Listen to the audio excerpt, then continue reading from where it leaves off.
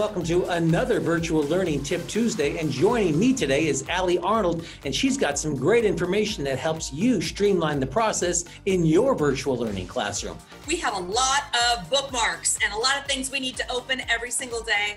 And I want to save you time by putting them all into one folder and then opening them all at once, because we all need to save time. It's a pandemic. Let's just make this easier. We have a lot of tabs that we need to keep open for school. And who wants to go finding and opening every single one? We're going to streamline the process here when you need to start in the morning and get everything going at once. Instead of opening all of these different tabs that need to be open, and we know there's a ton of them, I found a way to make it a little bit easier.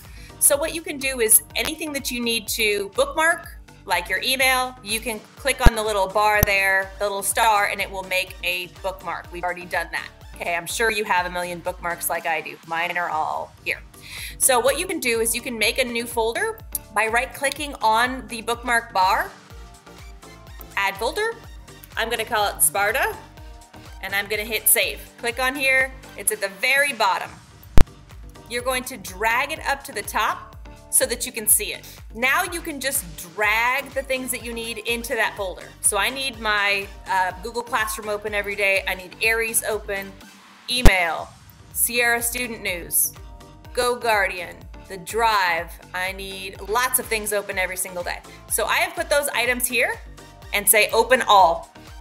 And now, instead of clicking every single one of them, I can right click on this in the morning and say open all. And then it will open all of my little tabs for me. So I have my email open, I have Aries open, the classroom, the student news, Go Guardian, Google Drive, and like the 90 other things that you need to have open. Hope that helps. We want to thank Allie for taking time to join us today. And if you enjoyed today's video, make sure you give it a thumbs up and subscribe if you want to see more content just like this. We'll see you next week for another Virtual Learning Tip Tuesday.